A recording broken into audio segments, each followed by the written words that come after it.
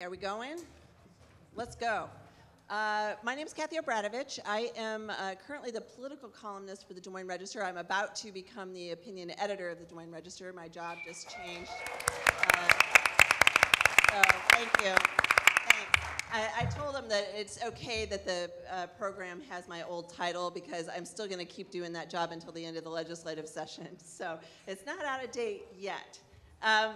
I also wanted to just thank everybody for being here. As a member of the Greenlee Advisory Council, I helped plan this event, and we are really more than excited at the turnout and all the interest here. So thank you very much for showing the interest here today.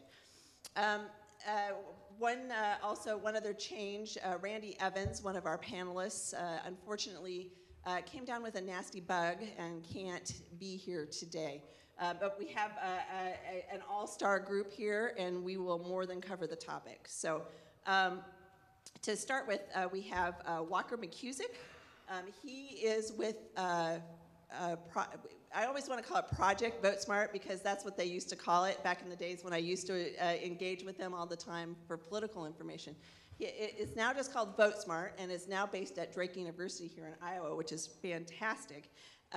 He is the national director, and Vote Smart is a nonprofit organization which is dedicated to providing free, factual, and non-biased information about public officials and candidates. What a concept, right?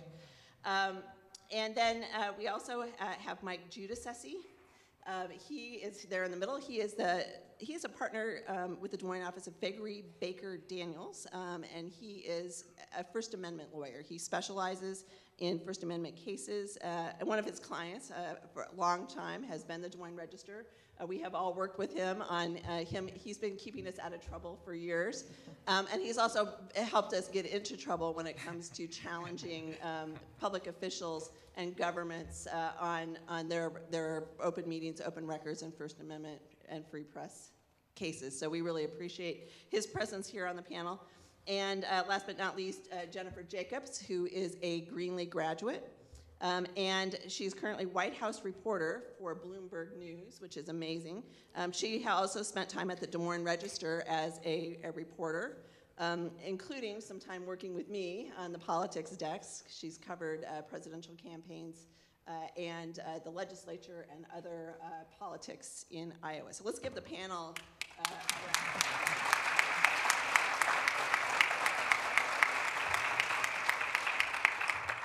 So we're organized a little differently than the first panel. What we'd like to do is have each of our panelists just make a brief opening statement.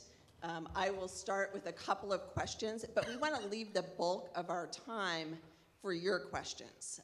This is a really important topic. I think the first panel probably whet your appetite, I hope, for some questions for our expert panelists. So be thinking about the questions that you would like to ask, and we will give you the panelists really wanted to give you the bulk of the time, and you can ask them anything you like. So Walker, start us off. Well, thank you for the kind introduction, Kathie. My name is Walker, and I'm the National Director of Vote Smart. Vote Smart is a group of Americans from across the country, young, old, from the left and from the right, who have come together on one common principle that we share, and that is that facts matter. It's a principle that goes back to our founding almost 30 years ago, when a group of national leaders, including enemies like Presidents Carter, President Ford, at least wanted to work on one thing together, and that was voter education in a non-partisan way. They believed, and we still believe, that information, factual and clear, is crucial to our civic health. And we still, to this day, collect those 6 key areas of data on candidates and officials. Decades ago, what we were facing in some ways at our founding was a lack of information problem.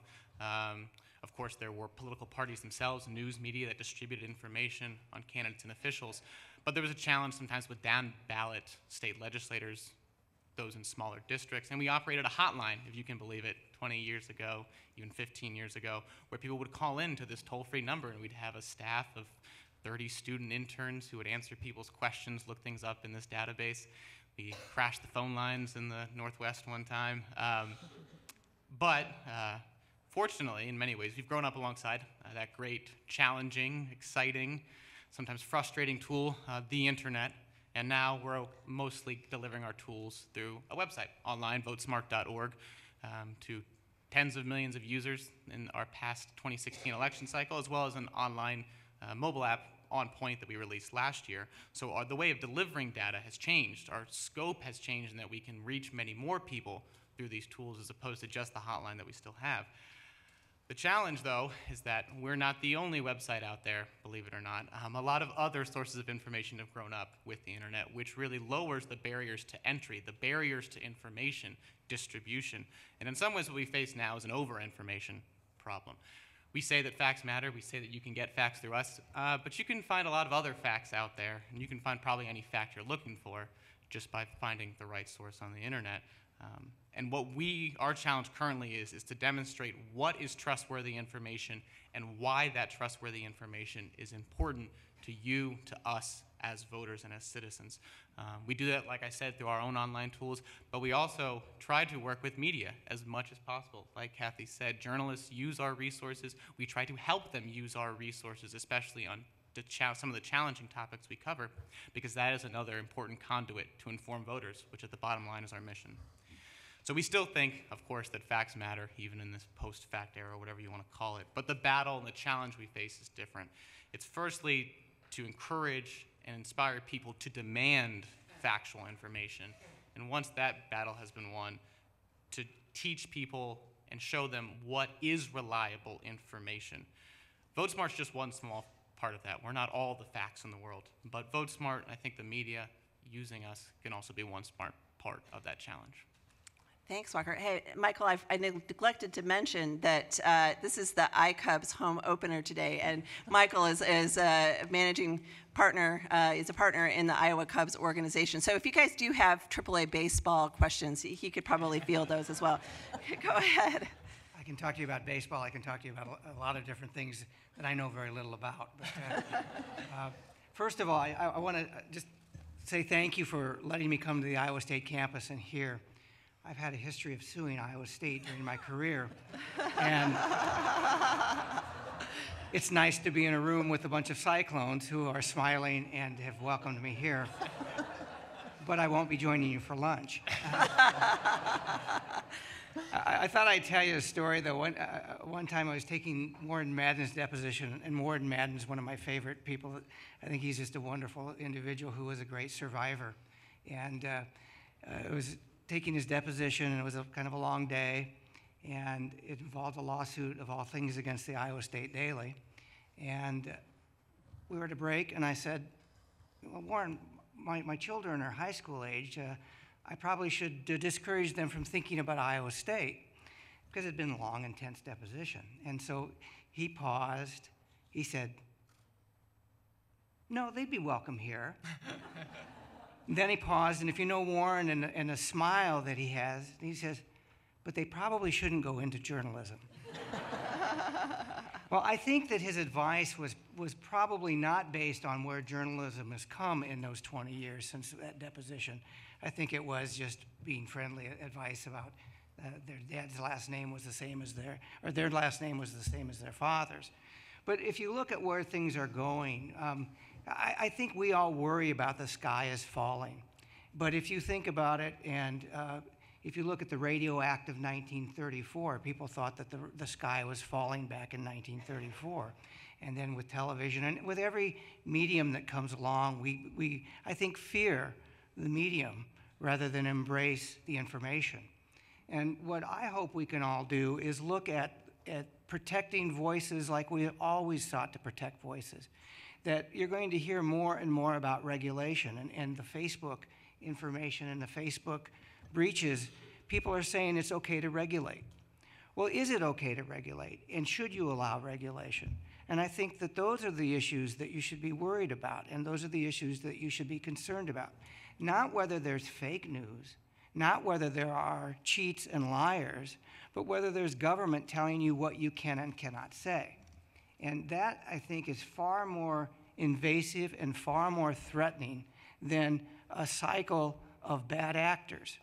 Because what we ought to hope is all of us who believe in information and believe in truth is that in the end, reliable sources of information and those who tell the truth will be those who still have people who listen and seek their information and ultimately pay for that information. And so what I hope we can talk about a little bit is some of the threats. But the threats we are creating ourselves in many ways. But the threats also come with freedom. If we are going to let everyone speak, then we're going to have, along the way, people who we wish had not, or messages that we wish they had not said. And then lastly, we're going to have this whole thing about privacy coming up. And I hope what we can differentiate is various levels of privacy. And I want to be provocative in a way. As many of you know, I worked with Barbara Mack for years, and I think that this conference shouldn't go without somebody mentioning Barbara. Barbara would have been...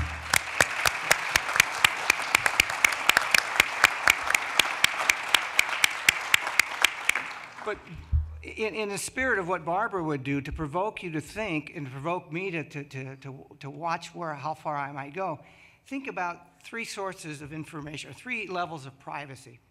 Think about privacy from the standpoint of government information and what government holds, and how much access should you have to that. Then think about your personal data, and then think about your personal information. And if you were to equate these to one being a musket, and another to being a rifle, and the third to being an AR-15, which ones are you willing to protect and which ones are you willing to allow? And if you were to say we shouldn't regulate any of those guns, then why would you say we should regulate any of that personal information? And I used the NRA as an example because Walker and I were speaking earlier. The NRA protects the Second Amendment, but it can't do it without the First Amendment. We protect the Second Amendment, and we don't need we protect the First Amendment, but we don't need guns and rifles to do it. We need thought and we need freedom. And so in the era of fake news, I think we need to go back and say freedom is every bit as important as any gun and any ammunition. And if you value the second, you better value the first. All right. That just gives me goosebumps, by the way, doesn't it? Amen to all that. Jennifer's right in the eye of the hurricane in the White House, covering Donald Trump and the administration. Tell us what your experience is. Great. So neutrality and objectivity, I think, are the two most important things to protecting credibility in journalism. And I can talk a little bit more about that. But the first thing everyone always asks me, I'm one of 6 White House reporters for Bloomberg. So one of the 6 of us is always with the president, whether he's in the White House, on Air Force One, Mar-a-Lago, Bedminster, overseas, wherever he is, one of the 6 of us is with him at all times in the same location. And people always ask me, does it drive you crazy to cover this president? Well, no, it doesn't. I think it's a fascinating story. We're exhausted all the time because it really is 5 a.m., 6 a.m. until 11 p.m. every single day. But it doesn't feel, I think when people talk about the chaos in the White House, what they're really referring to is the quality of journalism. There's so many great stories that come out about this administration that we're always trying to keep up with each other and trying to match another news outlet's reporting, or we're trying to be the first to report on something. So a lot of the chaos is just great news stories breaking about what's happening behind the scenes in this White House. It doesn't feel like this administration is any more chaotic than it was on day one. This president has been breaking expectations and doing things to throw us for a loop since the very first day. So we're kind of used to the pace of it, which is pretty much like the day before the Iowa caucuses every single day in this White House. But I'm pretty apolitical, so it's not hard for me to stay calm. Trump didn't invent distrust in the media. It was already there. Many people thought that the media had some sort of a liberal lean to it, that we're elite, that we're out of touch. And the best thing I learned from my journalism professors and from Kathie when she was my editor was just to be rigorously neutral, that there is no room in hard news journalism for having any bias, having any sort of judgment. And that's a weird phenomenon in DC and New York. I'll see a lot of hard news reporters who will be very straight and fair in their print product or whatever they put out, as their official, but then they get in front of a microphone on TV or radio and they suddenly turn into opinion journalists. And one of the best pieces of advice that Kathie gave me when I worked for the Des Moines Register was, you're not a pundit, you're a hard news reporter. Stick to the facts, and that's what I've really done since then. One of the students at the Stoneman Douglas School said something that really struck me the other day. She said something about journalism is a form of activism. And there are hard news reporters who think that that kind of mentality is what's killing trust in journalism. Opinion writing certainly can be a form of activism, sure. But journalism, hard news journalism, is not activism. It's presenting the facts honestly and objectively. We can point out the ironies, we can point out the president's errors, and we can point out historical context and his exaggerations or whatever, but with no judgment, with neutrality. We can call his bluff, we can question the spin from their spokespeople politely but firmly, but without judgment. And so that's a lot of what I do, is just trying to get past the roadblocks, get past the front door of the White House and figure out the reality of what is happening to get past the spin, but completely neutrally. Jennifer, I want to just ask a couple of questions of the whole panel first, and then I've got basically one question for each of you, and then let's open it up to the floor. So be thinking of your questions. Jennifer, what do you think poses the biggest threat to media credibility right now? Is it external threats like the Russian bots and the fake news rhetoric from politicians, or is it internal? The use of social media. You mentioned a couple of other things that are we doing this to ourselves? I do think that we do it to ourselves a little bit. I think we need to provide context. When the White House criticizes us as fake news, there's a lot of different factors there. What they're trying to get at is they're trying to say that they sense some bias, that they don't feel like the mainstream media is completely honest and factual all the time. I do agree with that to some extent. I'm not saying I agree with the president of the White House calling us fake news, but there's more nuance to why they do that. The media doesn't always get it right. We had some news stories just yesterday where I just was puzzled at why news outlets would report some of those things. If you did some basic fact checking, you would find out that that wasn't true. A lot of times when the president calls us fake news, it's because he disagrees with what we're reporting. He wants more praise from us a lot of times. He wants more adoration. If he doesn't want to talk about something, he'll say something is fake news. Like he called the Stormy Daniels story fake news, and I think that was partly because he just didn't want to talk about it. He'll call us fake news if he thinks that we're being elitist, if we don't understand something, if we don't understand his voters. In Ohio, at a rally the other day, he said something about fake news, and he was saying the fake news media didn't understand that the ratings, the 18 million viewers that Roseanne got for her first debut show of her new series, that the media didn't understand that it's about his voters, and the reason why they got so many viewers was because it's about us. And he said they haven't figured it out yet. The fake news hasn't figured it out. So a lot of times he'll say something is fake news if he thinks we're just not connecting and understanding, the movement.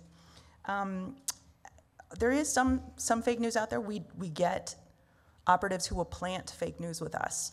Operatives who will tell us 3 things and 2 things will be real and we'll be able to back it up and find out that and verify it. And then the 3rd thing we can't verify, but we think, well, the first 2 things were accurate, so the source must be right, and we publish it, and it's planted, and it's absolutely not true. There's journalists who don't do a lot of fact checking, like Michael Wolff's book a lot of it was unsubstantiated. He admits that he didn't do a lot of fact checking. He just would take rumors and things that he had heard, and he printed them as fact in a book. There's many things about that book that I could talk about that.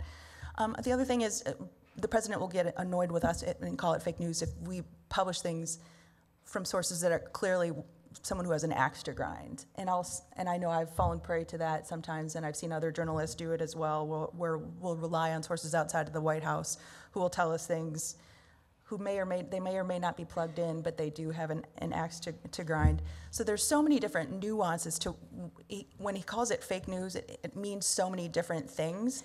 And to answer your question, I do think a lot of it could be repaired by journalists just being a little bit more rigorous and a little bit more careful. But it is not helpful to have the President of the United States trying to destroy our credibility all the time and trying to chip away at the confidence of the American people in journalism as a whole. And Michael, same question to you. You mentioned internal threats and external threats. Which is I think probably both are real, but which one should we be paying more attention to, and how do we push back at those threats? Well, this may surprise you, but I fear internal threats more than I do external. What I would define external, because I look at it from a perspective of a lawyer, is that you're going to get sued and you're going to have to defend, and then you may lose. Now, getting sued itself is expensive, and that extracts a tax or a cost on an operation. But losing more times than not, the appellate courts, in the case of libel or an invasion of privacy, will come on the side of the news organization because of the First Amendment. So until we have erosion of the First Amendment, until we have erosion in the courts, I would say that the internal threat is greater. And what is that internal threat? I think it's twofold. First of all, the internal threat is, number one, funding. That as traditional news organizations have become underfunded, then they become understaffed, and the likelihood of error increases. And I think Jennifer's absolutely right. Facts ought to be the paramount standard. And if we fail on facts, then we fail on many levels. We fail on trust, and we may fail legally if we don't have facts. And so if newsrooms don't have a buffer between a reporter in the field who inputs the information on an iPhone and immediately it's posted and never edited, I'm concerned about that. I'm concerned that we don't have fact-checking. I'm concerned that we don't have the information that's being reviewed and being contemplative and thoughtful in reporting rather than immediate. So those are the kind of internal threats. And the other internal threat besides funding is this idea that we've got to be first rather than be right. And I'm deeply concerned that is in a world where people are, where you, if you're in a news organization, you consider Facebook and Twitter to be your competition. There is no right or wrong about Facebook or Twitter. It's simply someone's observation with or without a bias. And if you're looking for respected information sources, but those respected information sources are lowering themselves to a standard of immediacy as the only thing that matters, then I think that's a great threat, short-term and long-term.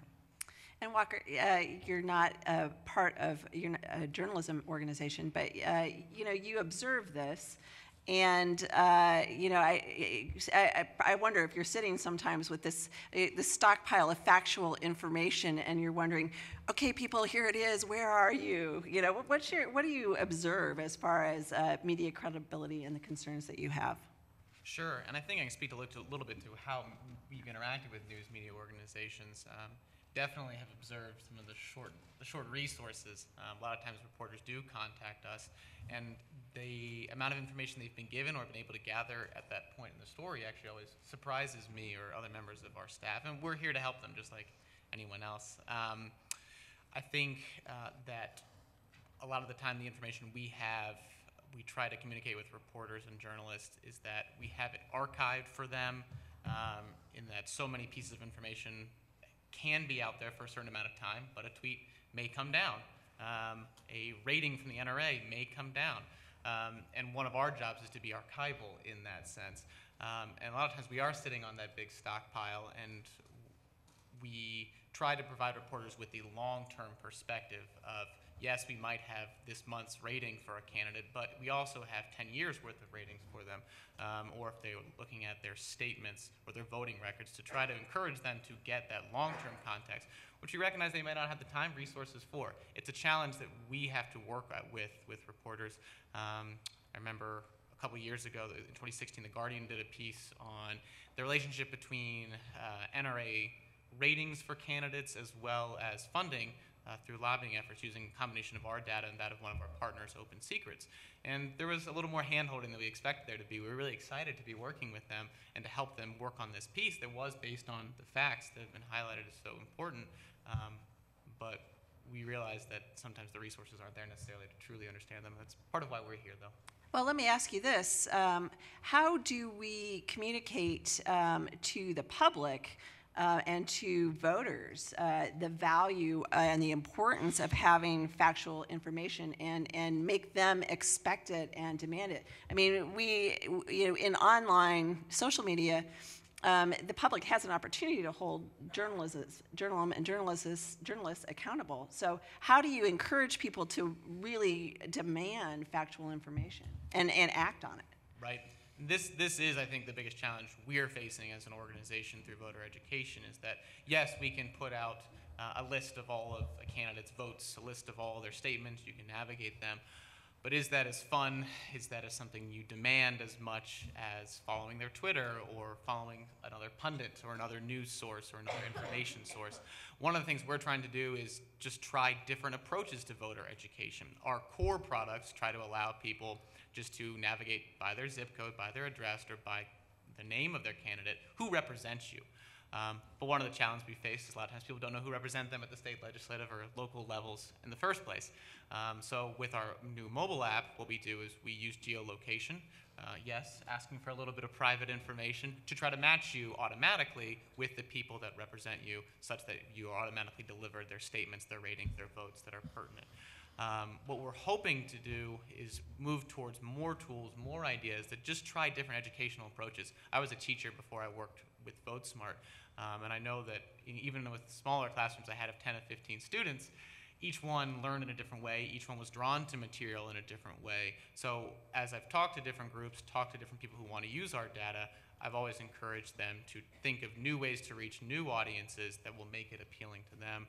We have had partnerships that have tried to do that. In 2016, we worked with NBC and Telemundo to take our data and put it up in Spanish to create a candidate match tool where you would answer the same questions candidates would be asked and then form a match, which maybe sometimes would match you with someone you wouldn't be expecting to. We get lots of angry calls about people who are matched with Bernie as opposed to Hillary, and we just have to deflect those a little bit and maybe challenge them what they thought they believed.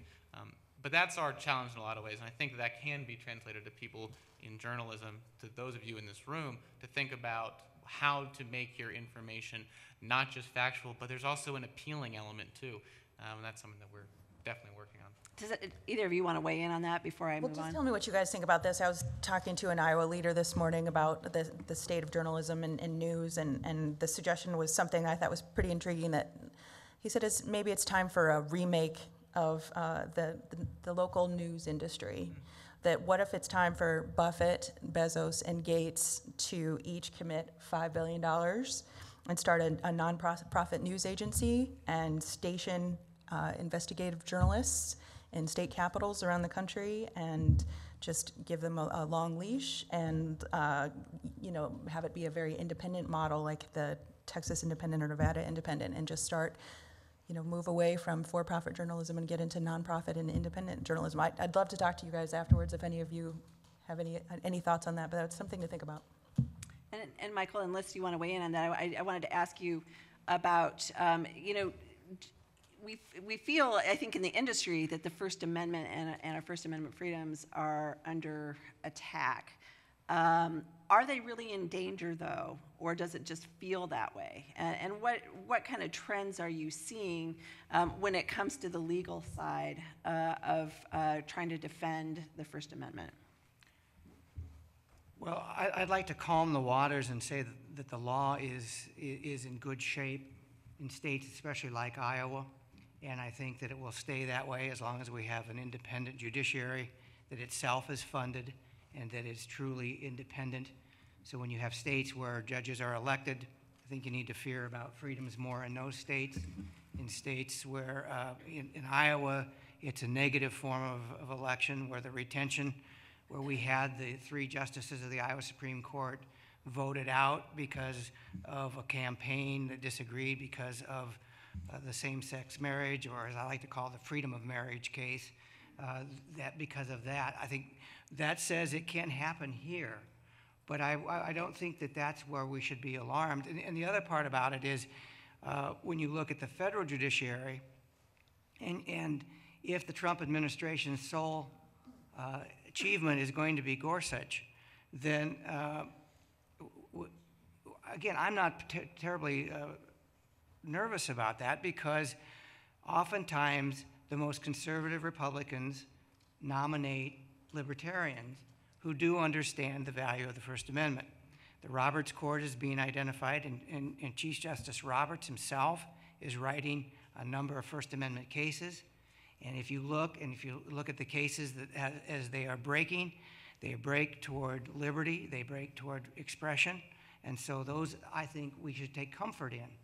But what I'm concerned about is not the freedom and the law or the courts, but it's the electorate and the legislature. And so if you ask, is it important to the electorate that there be a free press? I don't think you want to put that to a vote. I think that the electorate might say, no, we don't care. We're tired of an arrogant press telling us what we need to know and not telling us what we want to know. And so from that standpoint, I think we do need to be concerned. Think about this last election. The phrase that I hear many people in Jennifer's position, that they say, well, it's baked in the cake, that all of Trump's abuses are baked in the cake, meaning that we knew those before he was elected, we elected him anyway, and therefore they didn't matter. Well, if things are baked in the cake, what information is important? And I think that's a threat, if we don't know what's important. And then lastly, I just anecdotally, because we've talked about this before, what I've been most proud about being an Iowa lawyer for some 40 years is that, maybe longer than that, I can't do the math, but we in the state have had very few libel cases against news organizations. In part, it was because of what Barbara Mack and the Register Law Department did over the years to insulate and to inoculate news organizations, because plaintiffs' lawyers wouldn't take the cases because they knew they would fight and lose. But I presently have pending 3 libel cases, which is more than I've had since I worked at the Register. And so if you think about that, then I think there is an effect of calling it fake news and calling it unimportant and having people say, I don't like news organizations, because lawyers are willing to take the cases now, and I think formerly they were not. And that, of course, has an exacerbating effect, because the more money our news organizations have to spend defending lawsuits, the less money they have to make sure that their news product is accurate. So, well, let me defend that 1 second, though. What price is there for freedom? yes, exactly. Well, I think Mike Giudicessi has been worth every penny that the Des Moines Register has spent in many, many ways that we won't even get into. No, but you should know, in newsrooms, I have had newsrooms, including the one that you work with, say, we could fight this fight on open records and pay you X, or we could keep one more reporter in the newsroom. And I can't argue with that. I can't say, let a reporter go so we can fight this open records case. You don't do that. You can't do that. Yeah. Okay, let's start with some questions from the audience. Anybody want to kick it off here? I know you people aren't shy. So, yes, ma'am, right here. And you can ask us anything, and you can ask me questions too if you want. Well, when you were talking about funding, I was curious that, and maybe it was just didn't come in the realm of First Amendment, but the way that certain conglomerates are buying up some of the outlets, news outlets, whether print or TV or whatever, sometimes radio. And one of the ones that is in the news right now is the Sinclair Broadcasting and what they are doing. As a result, I believe, of sort of, there used to be a cap on how many of these you could own, how many outlets you could own, and now that is they're petitioning to have that to go away. And I know that also just right here in Des Moines, we had Meredith acquire Time. So maybe a little bit about how that could endanger the accuracy or perception of accuracy in media. Yeah, so I just would just say that we had a situation where some friends of mine at the Denver Post just lost their job. Like 30 people were let go because they were acquired by a non-journalism business that is, it has a reputation and track record of just squeezing all of the money out of news organizations. And even journalism organizations are subject to the pressures of shareholders and their profit expectations. And so we've had to work within those constraints. Being part of Gannett is also a benefit for the Register because we have some buffer and if the local economy goes south, and we have some help with our infrastructure and that kind of thing. But we also, if the company as a whole is, having problems, we are also subjected to those pressures. So I do think that makes Jennifer's discussion about do we look at some nonprofit models to be pretty interesting. If anybody I want to else hear what Mike has to say about the antitrust theory and the idea of news organizations merging. First, just from a side note, I think that the newspaper business has done a pretty good job of becoming nonprofit. So I think. Oh, zing! But a couple of thoughts. Again, so much of it, I look at it and say that what voice would you be willing to give up in a minute? Of all the voices that you have coming at you, you can say, oh, I could live without Facebook, or I could live without Twitter, or I could live without Bloomberg, or I could live without the Des Moines Register. You can pick, and you probably could live without any single one of them. But is there one that you could not live without? And what is that voice? And is that voice jeopardized? And I would like to think that there are some of those that I simply think I cannot live without, whether it's on a local or on a national basis. What will happen, there is less pressure if they're owned by wealthy people. I think the Washington Post clearly is a better paper in the last 2 or 3 years. It is. After the Grahams. The Grahams were wonderful stewards for all those years, but Bezos has allowed it to be independent. I think if you look at the Star Tribune in Minneapolis, since it's now locally owned again by a wealthy individual, it's renewing itself much as if it was owned by the Coles family. And so you can see those kinds of things. The Sinclair thing, if you watch the Deadspin conglomeration this weekend, where every Sinclair station was required to have the local anchors read the same script, Deadspin then put them together and showed how ridiculous it sounded to have all these local news anchors talking about fake news as if they really were doing anything other than reading a teleprompter. Those are the kinds of things that I think will remedy Sinclairs of the world if they think that they can force feed information that people do not want.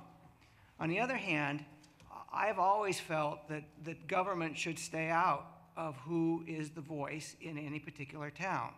And so if government is saying that a newspaper, it still says a newspaper and broadcast can't be co-owned in the same market, but you can own, under the more liberalized rules, you can own two TV stations in a market. Or you can have local marketing agreements that allow, in Des Moines, at least 2 of the TV stations, they supply the local news on a second TV station. So all of those things, I think these, again, aren't new problems. The problem becomes if it eliminates that single voice that you absolutely have to have. And I don't know who that is for each of you. But I think that you should say, all right, what is my baseline? What can I live? I cannot live without it. And I guess I don't fear the Sinclairs of the world. I don't fear the Merediths. I think that those are all ways to make businesses work. but it's interesting that the best local news seems to be by people who don't need to make money. Another question, Beata. I want to ask a question which probably comes from a very different angle.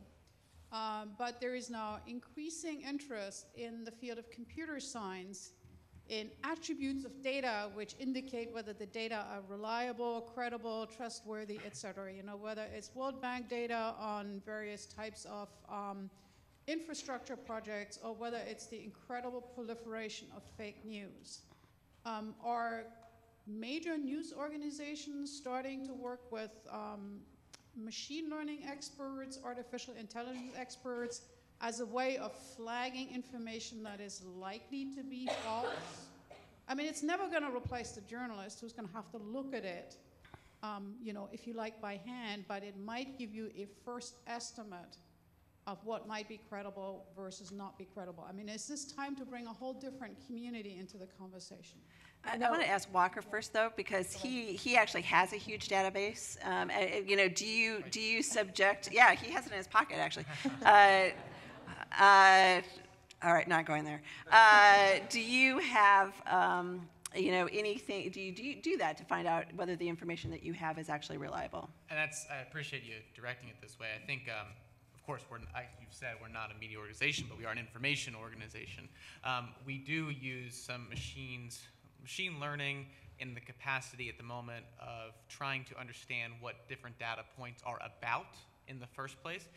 A lot of the way we use computer science, which is exciting, is in some ways just for the collection and organization of data in the first place. And that's been around for a while.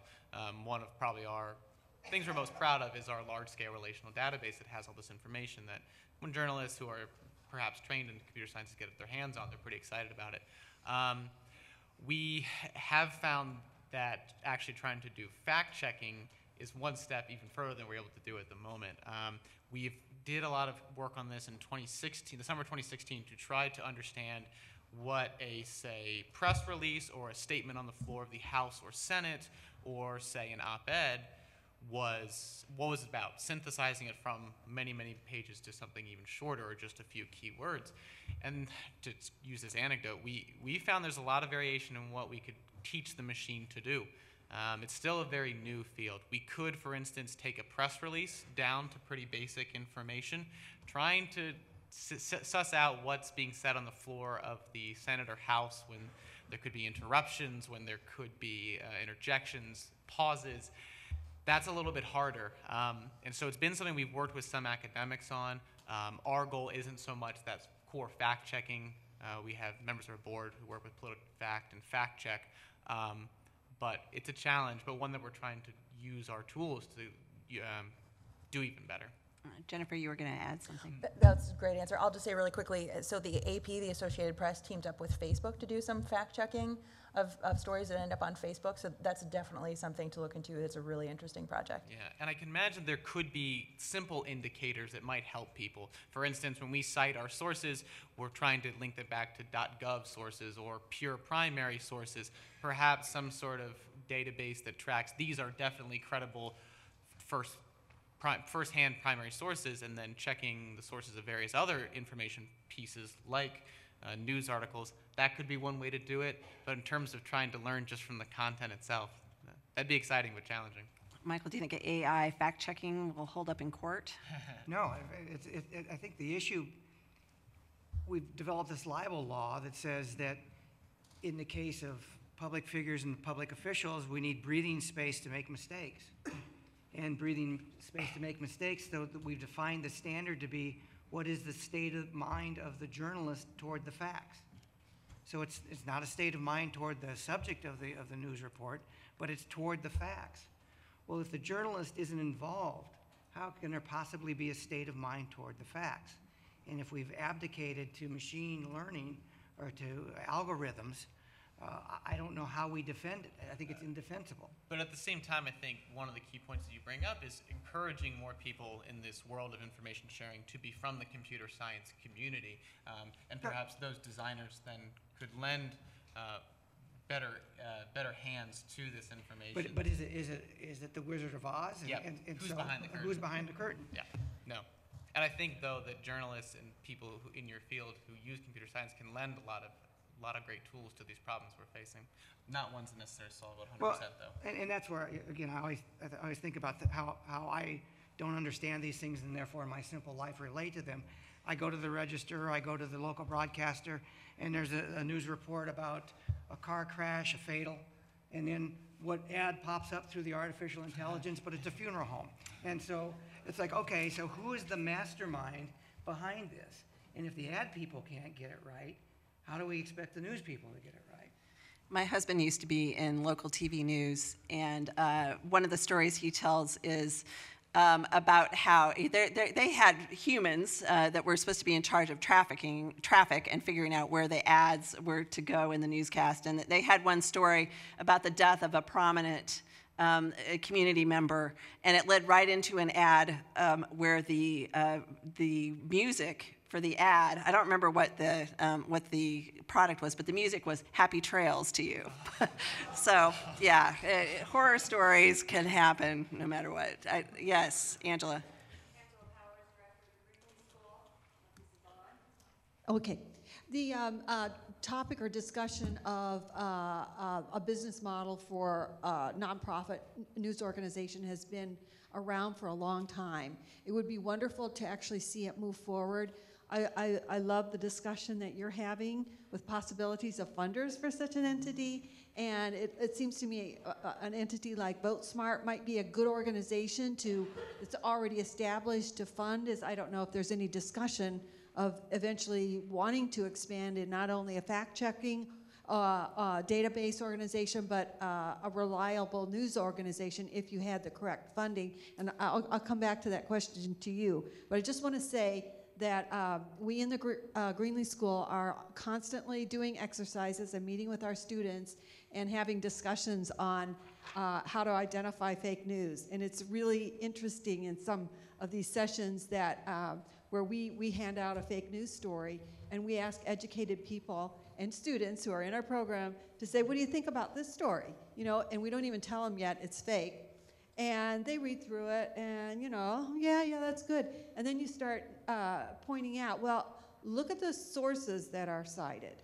And look at the date of the thing that they're reporting on. When did it happen? I mean, all the basic news, judgments of news that we teach in the school, if you're educated, and we still miss them, because in these discussions, it will not come out right away that this is a fake news story.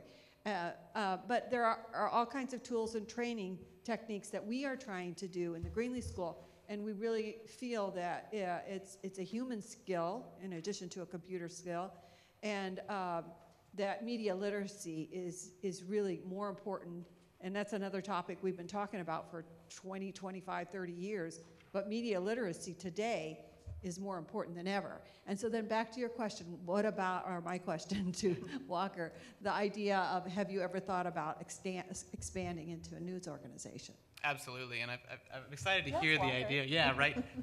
And I've heard it percolate elsewhere. I was telling before the panel a little bit about how I think David Yepsen brought it up a couple weeks ago to panel at Drake. So first, what I'll say is that our mission is to provide free, factual, unbiased information on candidates and officials to all Americans.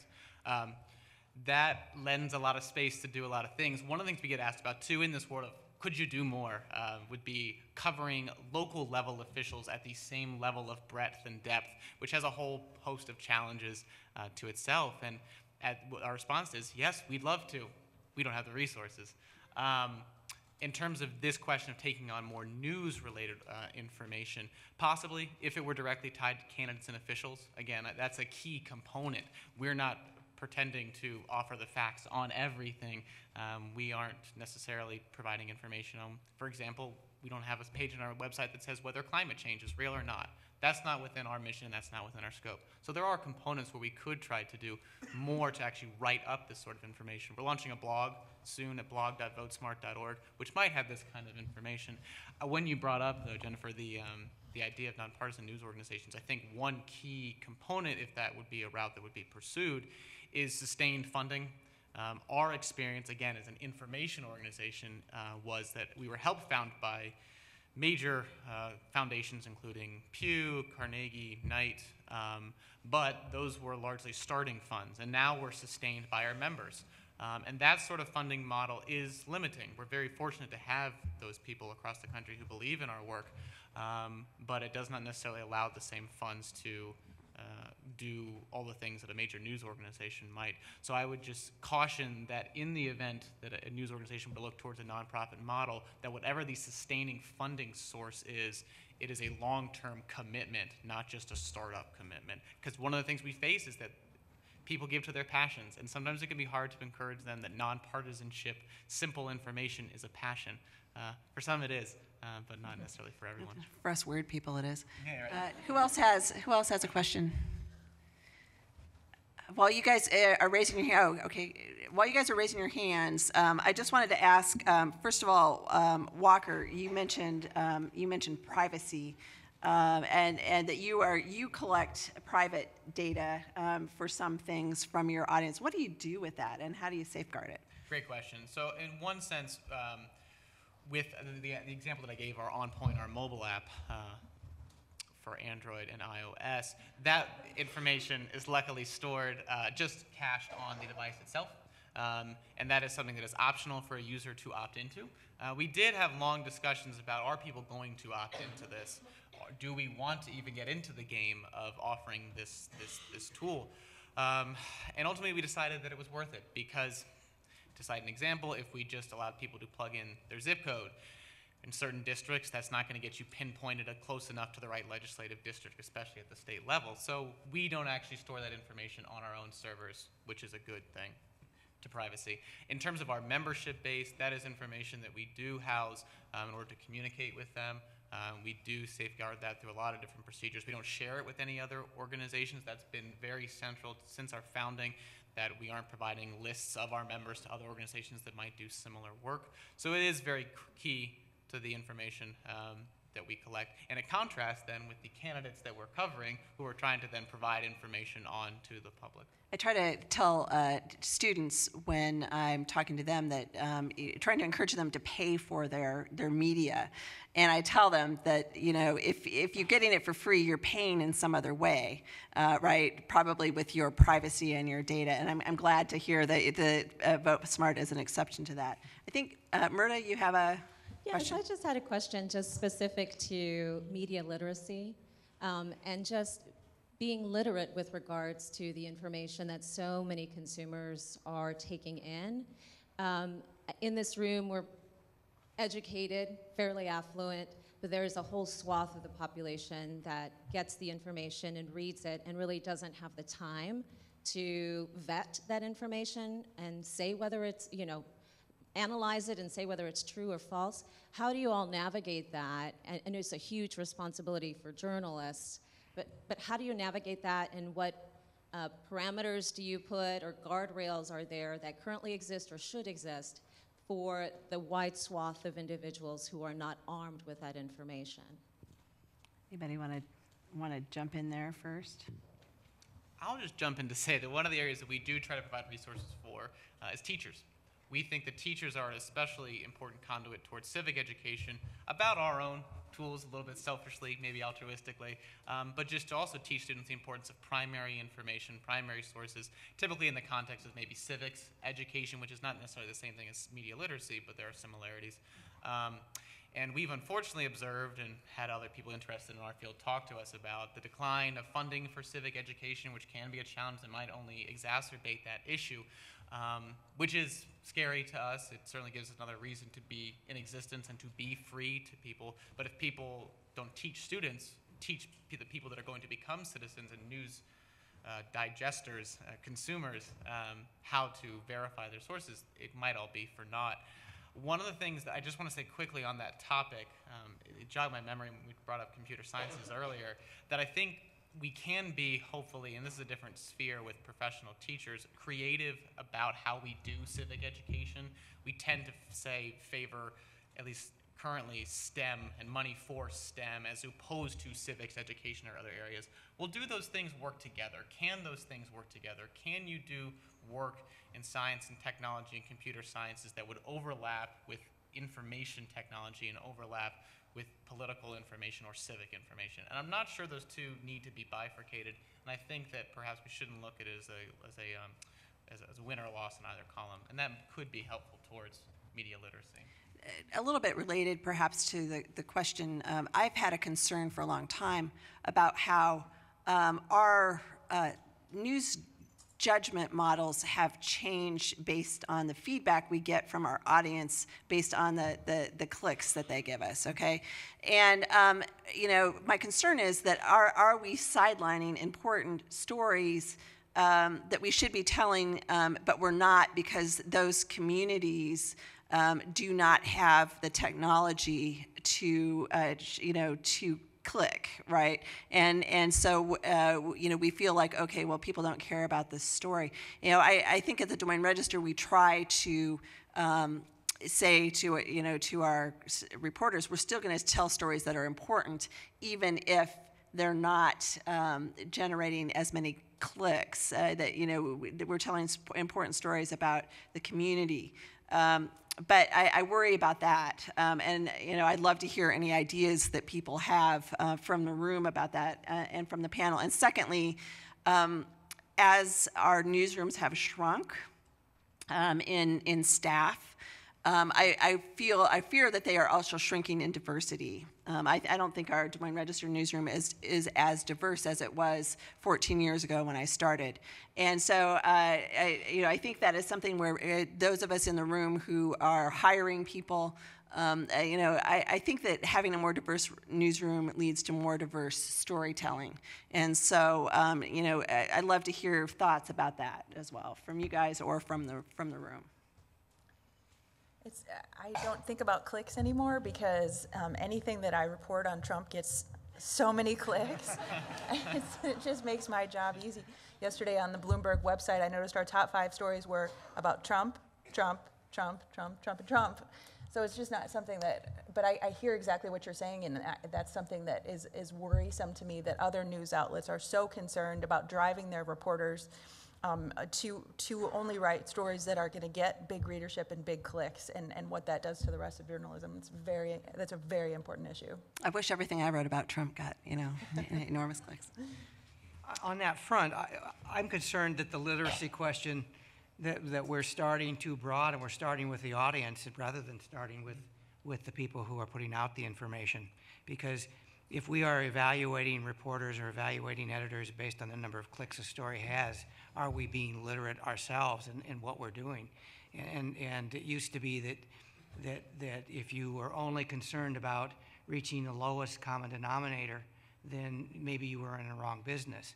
And so I think your question very well could be addressed by saying, should the literacy be with this group rather than with the audience? And should we be talking about, well, what is important that we do, and why do we measure things that then only debase the product or debase the information rather than improve it? Yes, Dean. What he was saying goes back to the era of consultants Yep. in media. Mr. Giudicessi, we like to think of the courts as being the consistency in our society. Do you notice any difference in the way the courts are applying the LIPA laws? Well, my experience generally is limited to Iowa.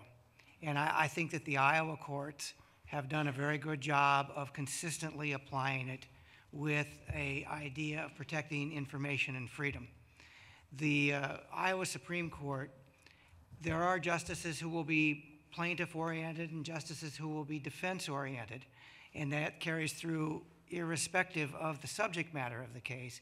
But I tend to think that the plaintiff justices move more toward freedom and ideology in cases of libel and privacy.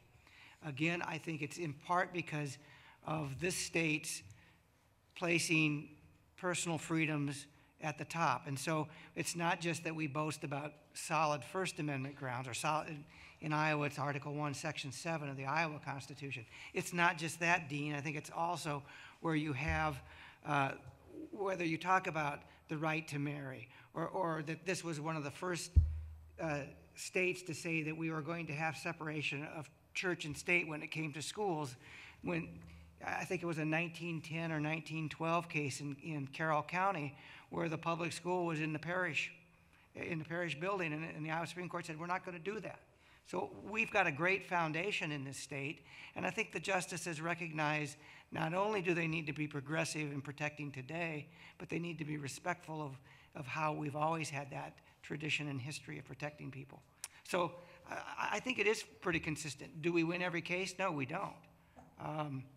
But sometimes our clients, this is how we usually say it. We say that our clients win and the lawyers lose.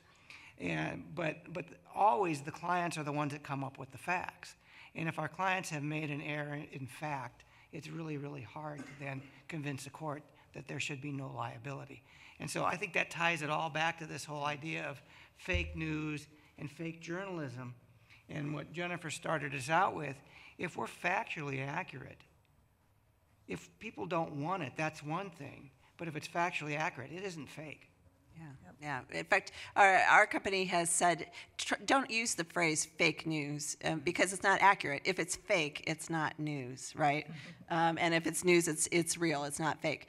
That hour just totally flew by, and I promised I would end on time so that you all could get lunch on time. So let's thank the panel.